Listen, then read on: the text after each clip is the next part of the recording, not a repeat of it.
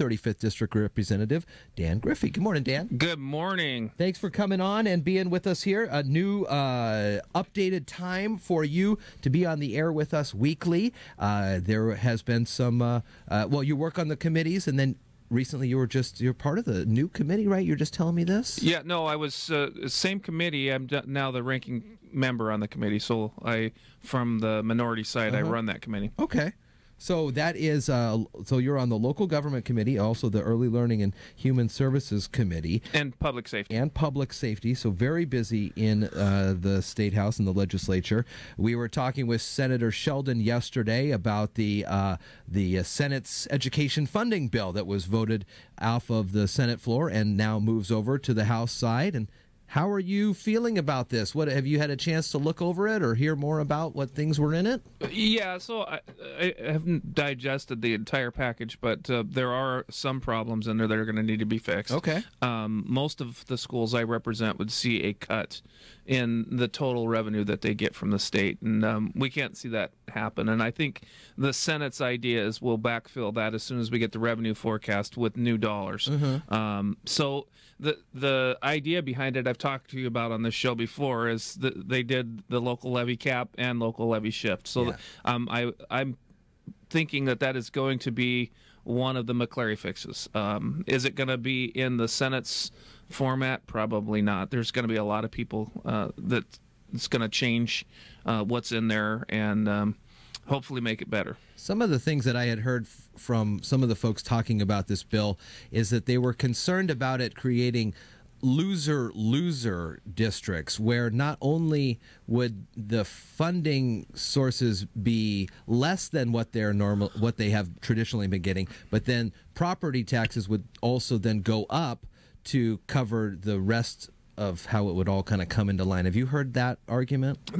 There is an argument going around. We're going to have to figure out how we're going to pay for it. Sure. And we believe, and obviously Senate believes as well, that if this is going to be the paramount duty of Washington State, then we should have a capped levy. It should be the same levy that everybody pays across the entire state.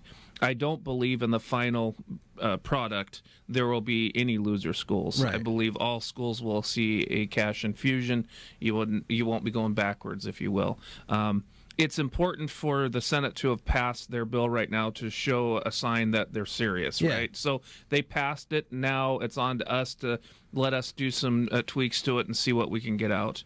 But there is quite a lot of concerns from the other side of the aisle about it. They would really rather do a very large revenue package, carbon tax and income tax, capital gains tax. Of course, lots of taxes, I guess, to pay for it. And this is an attempt to do it without having a major tax shift. So, are you encouraged that it was voted out and it's in the Senate now, and we're just about 30 days into this 105-day session, the pace of progress that's going on? Oh, absolutely. I'm glad that both sides now kind of have a working product. Yeah. We haven't seen one on the House floor yet. The only thing we worked on was the levy cliff aspect, but levy cliff was addressed in the Senate proposal. So, I believe that it's a really good thing that 30 days into session, or less than 30 days into session, we have two major plans that we can now start negotiating on. Yeah.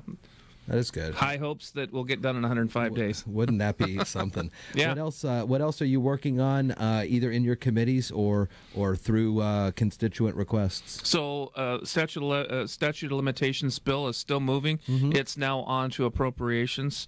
It has a minor fiscal impact, so it has to go through the appropriations committee. Okay. Then it's on to the Senate. So we're going to be coming up really quick on bill cutoff. Yeah. And that means we're going to be on the floor passing our bills, trying to get them to the Senate, and the Senate's going to be doing the same thing. And then we start all over again, where we start listening to Senate bills in committees.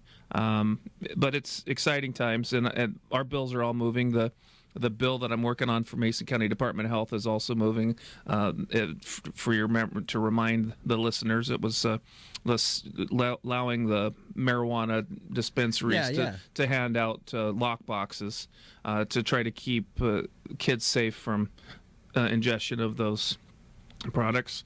So, yeah, we're pretty happy. I'm testifying on a bill probably 3 times a week now, so that means my bills are moving, and I really like that. That's great. Yeah. In the last couple of weeks, the state, including the governor and the attorney general, and I believe former gubernatorial candidate Rob McKenna, were all standing up and kind of with some pushback on these executive orders by the president. Do you have any thoughts on these executive orders or how they would impact the state or the district?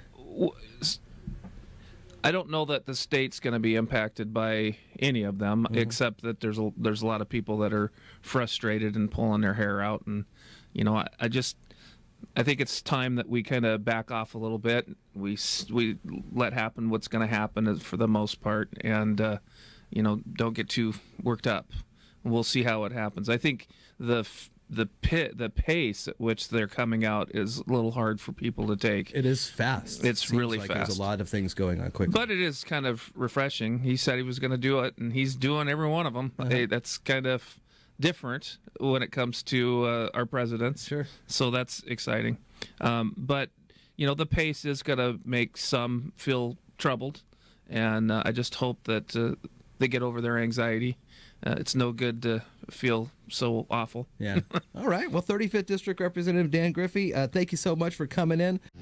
Do you know you have access to the fastest internet in Washington State? Switch to iFiber Communications right now and take advantage of our special offers. Pay only $29.95 for 100 megabit high-speed internet, or get 3 months of internet absolutely free. That's right, $29.95 for 100 megabit speeds or 3 months of internet free. Shop, stream, and game like never before with iFiber Communications high-speed internet. Call 360-427-4000 or check us online at ifiber.tv. Subject to credit approval. Valid on a 24-month contract.